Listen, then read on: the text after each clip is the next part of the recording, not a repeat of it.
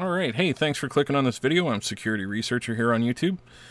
Today we're going to talk about how to form a deep, meaningful relationship with the federal government. Actually, this is not a how to do that video. My intention here is not to show you how to form that relationship. My intention here is to inform everyone as to some of the threats that we face because of our cellular phones and wireless devices like tablets.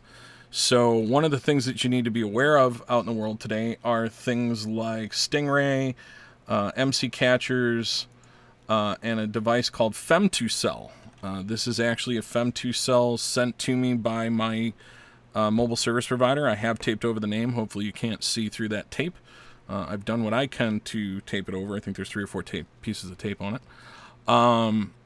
So what can be done with this device? First of all, what's in this box? This is actually just the outer sleeve because it's easier for me to deal with. The reason that these devices are sent out is if you are in an area that has poor service connectivity. They usually send these out to help people that have connection issues to provide themselves with a way to connect. These are essentially mini cell phone towers. They do have a limited range. The intention here is that you connect this device to your high-speed internet, and then it routes your calls over the internet to them so that they can pass it on to whoever you're trying to call. So here's what it looks like from the front. On the front of it, we have indicator lights for power, 5 gigahertz Wi-Fi, 2.4 gigahertz Wi-Fi, USB 2.0, USB 3.0, an internet connectivity indicator, and then activity indicator lights for ports 1, 2, 3, and 4 because it is a router as well. On the top of it, there are connection ports for antennas. It uses 3. Those are here. So here are the 3 antennas that it uses. On the back of it, we have a series of buttons and ports. This is a reset button, a power button. This is your power jack. USB 2.0, USB 3.0. This is for your data connection. So if you have DSL or cable, this would come off of your router or maybe your modem directly, depending on how you want to set it up. This is the LED on-off button, so you don't have a Christmas tree lighting up your room. And then these are your 4 jacks for the router. You would plug additional computers into here. How can this be used for various purposes? Its original intention is to be installed in one location, hooked up to your data port, and then it basically, if it moves from that location, the service provider can deactivate it. That's if you use it in its standard configuration. If you were to hook up a sniffer to this port here, you can collect a lot of data as it passes onto the internet straight out of this jack. To really gain access to the capabilities of this device, you need to get inside of it.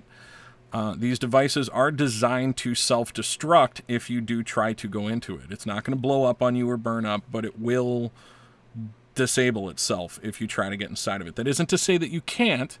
I don't intend on telling you how to do it, and I'm not going to claim that I know how to get into this device. But it can be used for other purposes. So, what can it be used for? What can it do?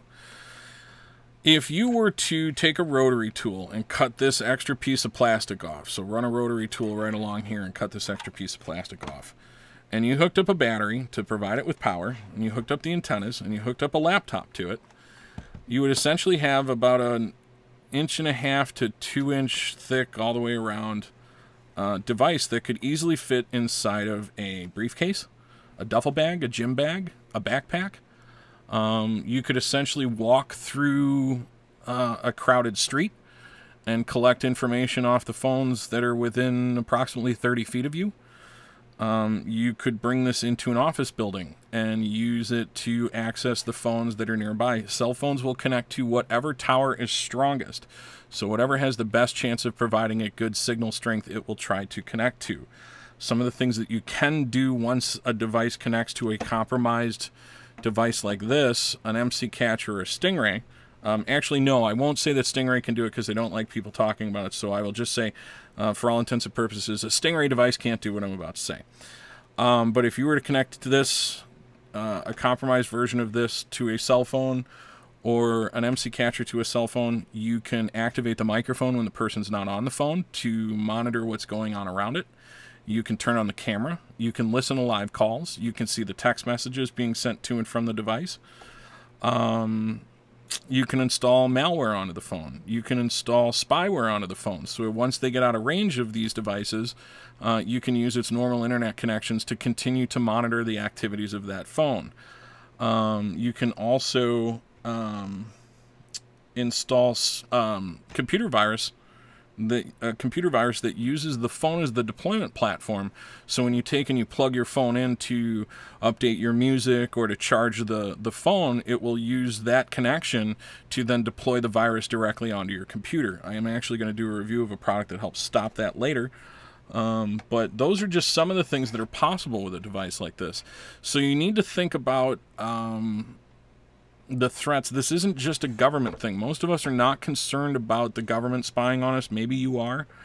But the vulnerabilities that are in our cell phones and tablets aren't just for the group of people that have been given the keys to the city. Other people do have the skills to pick those locks. So our devices can be used against us, and it's time that we start recognizing that and take precautionary measures. So there you go. That's a little bit about these devices. And now you know a little bit more about MC catchers. Not necessarily about stingrays, because remember, stingrays can't do all of this. There's non-disclosure agreements with everyone as to how they work. So stingrays can't do this. Take that with a grain of salt. I'm a security researcher. I do appreciate you clicking on this video. Please share this video with your friends and family. Please hit the subscribe button below. And I thank you for the last 6 minutes and 50 seconds of your life.